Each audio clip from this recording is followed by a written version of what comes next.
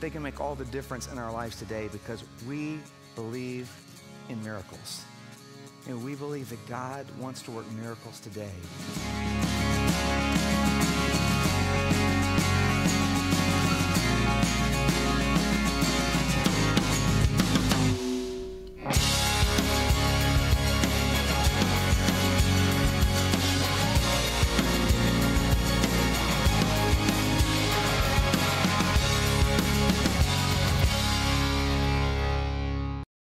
In 1986, during a drought in Israel, the waters on the shore of the Sea of Galilee receded, and some locals were walking by, and they spotted the remains of a wooden fishing boat buried in the mud. And they dug it out. Archaeologists dated it back 2,000 years ago to the time when Christ walked the shores of the Sea of Galilee. It's now called the Jesus Boat. It's in a museum in Israel, and Chris and I have had the privilege of seeing it a couple of times. Here's a picture of the remains of this ancient fishing boat. And what makes this boat so special is that it was just like the boat, or there's a slight chance that it was the boat that Jesus and his disciples were in when Christ performed miracles like calming the sea. And what's amazing is our creative team, so creative that they reconstructed the boat. It's pretty amazing. They reconstructed the Jesus boat to what it looked like 2,000 years ago when it was brand new. In fact, it's the same dimensions, 27 feet, 7.5 feet wide, 27 feet long, made of cedar planks, flat on the bottom so to get into the shallows and fish there in the Sea of Galilee. And so this is the exact dimensions and the way the boat looked that Jesus and his disciples would be in on the shores of the Sea of Galilee. There's been a lot of talk about miracles over the last several months and really last couple of years in secular culture. In fact, 78% of Americans say they believe in miracles. But what are miracles? And what constitutes a miracle? How do you receive a miracle? Who gives miracles? Who gets miracles? And all these things about miracles are going around. So Chris and I really felt the Lord leading us to write a book about it because we thought we need to go back to Jesus' miracles. To really have a balanced view of what miracles are, we've got to look at the miracles of Christ. And as we studied the miracles of Christ, we realized they can make all the difference in our lives today because we believe in miracles. And we believe that God wants to work miracles today. And we want to sort of put you on the boat. We want to all get in the boat over the next several weeks with the disciples and with everyone who encountered Christ, because we think it's important to put ourselves in the shoes of those who experienced a miracle from Christ, like the fishermen, like the wedding guests, like the sick and the paralyzed, like the thousands on a hillside that were suddenly supplied with food. Because all those who experienced a miracle of Christ had to come face to face with some life-changing questions. Questions like, who is this Jesus? Is this really a miracle? Could Jesus be God? And if he is God, does that mean that God cares about every detail of my life? That God wants to meet every need of my life? So I want you to open your Bibles to Matthew 11, beginning with verse 4. And would you stand in honor of God's Word, Woodlands Church? And I want to welcome all you guys worshiping with us at our satellite campuses, everyone worshiping with us through our broadcast and online ministry around the world, and all of you here in the Woodlands. We're built on God's Word. So just look at the words of Christ. Jesus told them, "Go back and tell John what's going on. The blind see, the lame walk, lepers are cleansed, the deaf hear, and the dead are raised. The wretched of the earth learn that God is on their side. Is this what you were expecting? Then count yourselves most blessed." You can be seated. I want you to see that Jesus told John's followers, hey, tell John, look at the miracles I'm doing, because those miracles point to who I am, that I am who I say I am, that I'm God. And then Jesus basically tells us, if you're wondering if God cares about you, if you're wondering does God want to be involved in your life? Then look at the miracles I do, because I want to work those miracles in your life. Hudson Taylor said there are 3 stages to every great work of God. First, it is impossible, then it's difficult, and then it's done. And so we're going to look at these 3 stages. We're going to see the start of a miracle. We're going to look at the storm that comes into every miracle and pushes us toward a miracle. And we're going to look at the source of miracles as we get started on this journey. Really, we're going to look at 3 miracles today that get us started on our journey. And the start of a miracle starts with Jesus' first miracle. The very first miracle that Jesus performed, which was at the wedding in Cana, where he turned the water into wine. And that's why we have these pots up here to represent that. So look with me, if you will, in John 2, beginning with verse 1. This is the first miracle of Christ. The next day, there was a wedding celebration in the village of Cana in Galilee. Jesus' mother was there, and Jesus and his disciples were also invited to the celebration. The wine supply ran out during the festivities, so Jesus' mother told him, "They have no more wine." "Dear woman, that's not our problem," Jesus replied. "My time has not yet come." But his mother told the servants, "Do whatever he tells you." Standing nearby were 6 stone water jars used for Jewish ceremonial washing. Each could hold 20 to 30 gallons, and Jesus told the servants, "Fill the jars with water." When the jars had been filled, he said, "Now dip some out and take it to the master of ceremonies." So the servants followed his instructions. And when the master of ceremonies tasted the water that was now wine, not knowing where it had come from, though of course the servants knew, he called the bridegroom over. "A host always serves the best wine first," he said. "Then when everyone has had a lot to drink, he brings out the less expensive wine. But you have kept the best until now." This miraculous sign at Cana in Galilee was the first time Jesus revealed his glory, and his disciples believed in him. So Jesus, the scripture says, was invited to this wedding celebration in Cana. Now, the bride and groom were probably dear friends or even related to Jesus' mother, Mary, because Mary was there behind the scenes. She was one of the few that saw that they'd run out of wine. And so this couple, for whatever reason, invited Jesus to the wedding. That's the smartest thing this couple ever did. They invited Jesus Christ to their wedding. You want to do that? I mean, think about it. His miracle saved them from getting off to a terrible start in their marriage, because a wedding celebration in Jewish culture at that time would last for several days. And it was the important occasion in all the town. And so it was unforgivable if you ran out of food or wine. And Jesus saved them the terrible embarrassment that would have gotten their marriage off to a terrible start. Well, to explore this miracle, we need to go back to Christ's day to see that every Jewish home had these pots where they kept water for ceremonial washing. Now, it says that they had 6 pots in this home that was hosting the wedding, but every home would have had these pots that were filled with water for the ceremonial washing, which was just a ritual to remind them of God washing away their sins. And these pots, it says, were 20 to 30 gallons each. They held that much water. And this water was really undrinkable because it was used for the ceremonial washing. And that was one of the reasons why the wine was so important too, because they didn't get sick from the wine.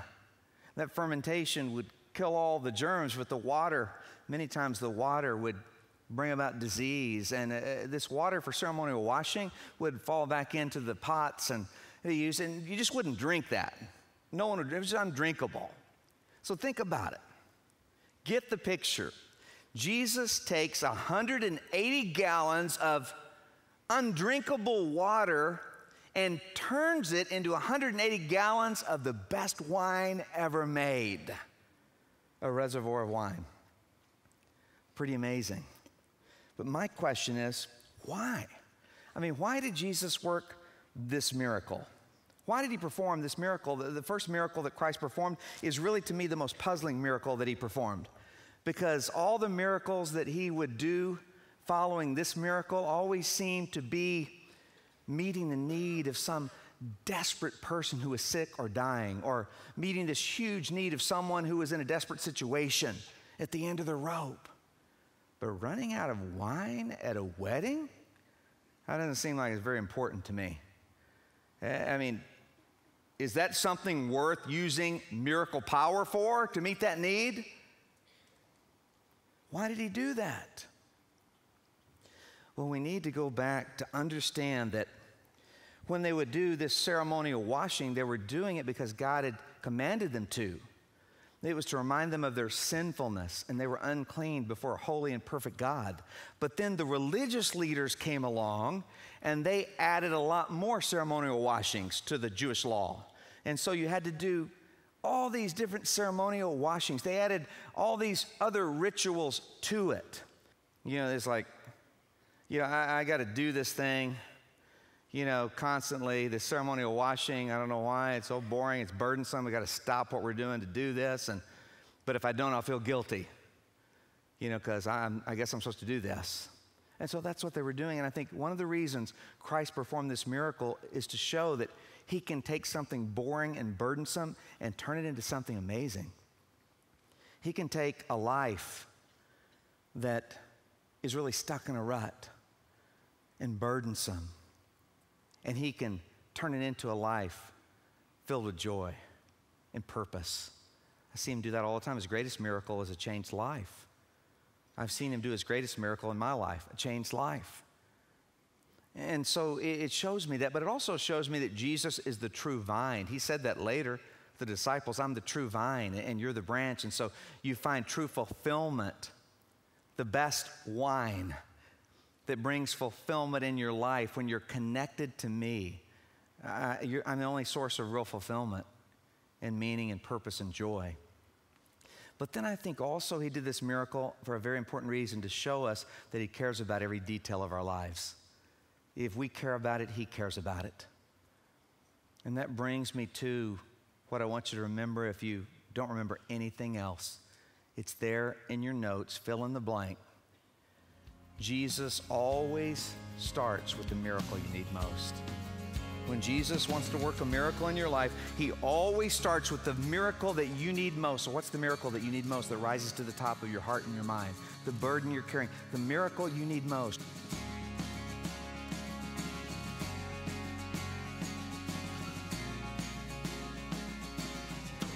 Now, Jesus is God, so he had to have known that they would be sailing into a storm.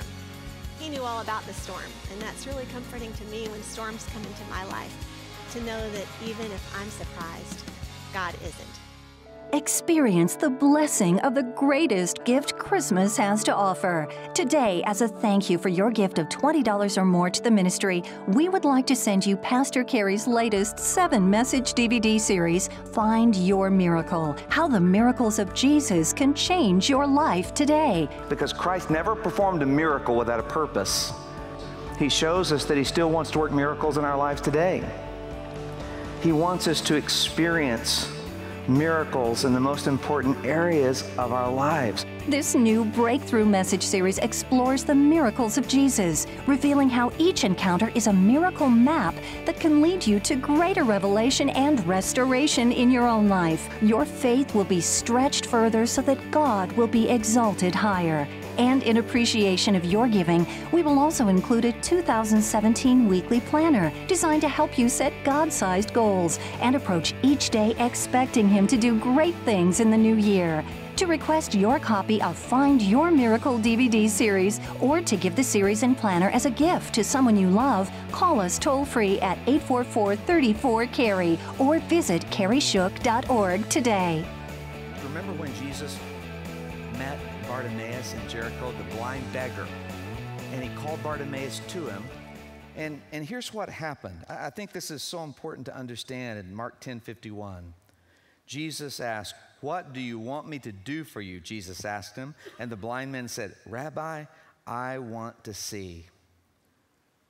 So Jesus said, "What do you want me to do for you?" Now, he was blind. Jesus knew that. And Bartimaeus, though, had a lot of needs. I mean, he could have pulled out this long list. You know, he could have said, well, I don't have any money, I need money. He could have said, you know, I'm homeless, I need a place to live. He could have said, I don't have any friends. I need some friends. But Jesus says, what is it you want me to do for you? What's the miracle you need most? And right away he said, I want to see. And Jesus healed him so that he could see. He always starts with the miracle you need most. But then I want you to see this second thing. There's a storm that comes into every miracle. And many times the storm is where God works his greatest miracles.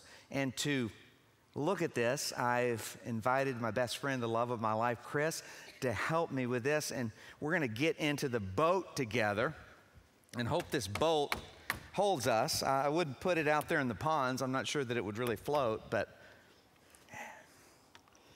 we're going to get in the boat together because Chris and I are in the same boat. Come on up in our marriage relationship. We're in the same boat, and we've been through storms together. We've been through sunny seas together, but we're in the same boat. That's right. We're in the same boat, and I love what Jesus taught about storms, because if you are married, then you know that a lot of miracles and also a lot of storms are come in that arena and come into marriage. And it's something that applies to all of our lives, how Jesus is there in the storm with us. Look at Mark chapter 4, verses 35 through 41. That day when evening came, he said to his disciples, "Let us go over to the other side." Leaving the crowd behind, they took him along, just as he was, in the boat. There were also other boats with him. A furious squall came up, and the waves broke over the boat so that it was nearly swamped. Jesus was in the stern, sleeping on a cushion. The disciples woke him and said to him, "Teacher, don't you care if we drown?"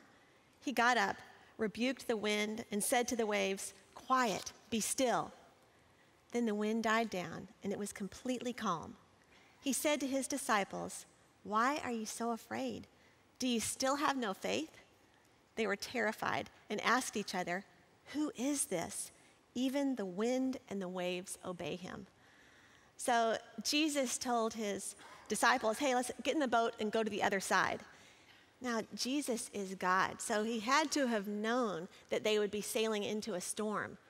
He knew all about the storm, and that's really comforting to me when storms come into my life, to know that even if I'm surprised, God isn't. That he already knew about it. He's already ahead of me. He's even in the storm and ready to calm the waves and quiet the wind. You see, storms are part of his plan. And I think it's because they help me learn to trust him. I don't know about you, but that's what drives me. Usually, to trust God more is the storms that come into my life. That brings us to our next point, which is the miracle you need most leads you to what you really need most, a deeper relationship with Christ. You see, that's what all of us really need. Look again at Mark in verse 38, chapter 4.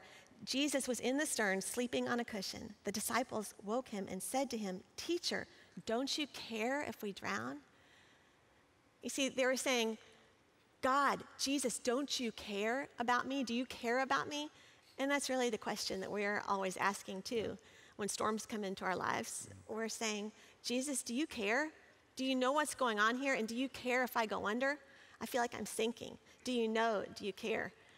And so it may be in a job situation, a health situation, or a relationship, whatever area of your life that you're experiencing storms in right now. Just know that Jesus wants to calm the wind and the waves. He wants to take care of you in the boat. But first, we have to recognize that he's there. And I know that in general, it takes a big storm to get my attention. You know, the everyday stuff, I kind of feel like, okay, God, I got this one. I can handle this. Go on, help somebody really in need. Whereas the truth is, I need him every day for every single breath. I blow it. I make a mess of things immediately if I don't have God's guidance, if I'm not leaning on him and looking to him, just in all the little things. And I've really come to believe that instead of thinking that miracles are rare, just giant things that rarely happen, I think they're a lot more common. As a matter of fact, that there are miracles surrounding us every day. Everyday miracles, it's just that I don't notice and I don't appreciate them. I think that God, for each one of us every day, so many times does little things to get our attention. That's what miracles are, after all. I think it's just God intervening in time and space to spread time and space apart and remind us of how much he cares for us, how much he loves us, and that he wants to teach us something as well at the same time. And I think of the thousands of things that God does for me, the things he surrounds me with every day, little things, little miracles. And he intentionally provides little miracles, true miracles, for us every day. And so often we miss them. But the fact that we don't acknowledge those little miracles or thank him for them makes them no less miraculous. They're just as much miracles. You know, when he puts that, that flower that you really like and happens to be, you get to see as you walk past, or maybe a friend calls and says the very words, or maybe even a stranger, those words that you needed to hear. When he creates in time and space those little love notes to remind you that he cares, that he loves you, things that maybe only you would recognize. And those are the little miracles that surround us every day. And so Kerry and I are trying to get closer to that point where we don't have to wait for the giant things to turn us back to God, to the miracles. And the big storms will always drive us to our knees. But more quickly, recognizing every day the miracles, those love notes from God saying, I care about you, I love you, and I want to teach you. I want you to look at Mark 4:39, because we see the miracle right here. Jesus stood up and commanded the wind, be quiet. And he said to the waves, be still. The wind died down and there was a great calm. Then Jesus said to his disciples, why are you frightened? Do you still have no faith? But they were terribly afraid, began to say to one another, who is this man? Even the wind and the waves obey him. So Jesus calms the storm, and did that take away their fear? No, it just redirected their fear from the storm. Now they're fearing Jesus. They're wondering, could he be God? You see, Christ is drawing them closer to himself. They're understanding he's the only one that can deliver them from storms. And if you never had a storm, you'd never pray. You'd never seek God. You would never find ultimate fulfillment and have needs met that only God can meet.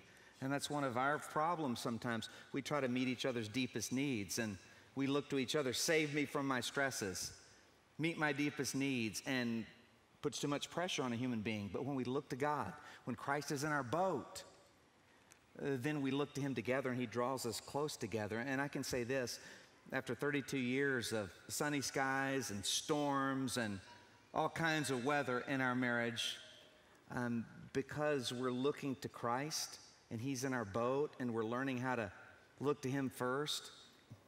But I want you to see a third thing. See, it's important to remember that Jesus starts with the miracle you need most, but then he gets you to what you really need most, a deeper relationship with him. But let's look at the third thing, the source of the miracle. And here's a real interesting miracle in Matthew 21:18. It says, in the morning, as Jesus was returning to Jerusalem, he was hungry, and he noticed a fig tree beside the road. He went over to see if there were any figs, but there were only leaves. Then he said to it, may you never bear fruit again. And immediately the fig tree withered up. The disciples were amazed when they saw this and asked, how did the fig tree wither so quickly? Then Jesus told them, I tell you the truth, if you have faith and don't doubt, you can do things like this and much more. You can even say to this mountain, may you be lifted up and thrown into the sea, and it will happen. You can pray for anything, and if you have faith, you will receive it. I think this miracle is really unusual. It stands out to me because it's not the usual blessing. Usually when there's a miracle, you see that things are all changed for the good, but in the case of the tree, in this one, the tree was, cursed and no longer bore fruit at all and withered and died because it was lack of fruit, because there was nothing good there. And so it just makes me think of how God can use his power to teach me in any situation. This fig tree had leaves, and so it looked like it was going to have fruit because fig trees grow leaves and fruit at the same time. So if you see a tree with leaves, then you know there should be fruit on it.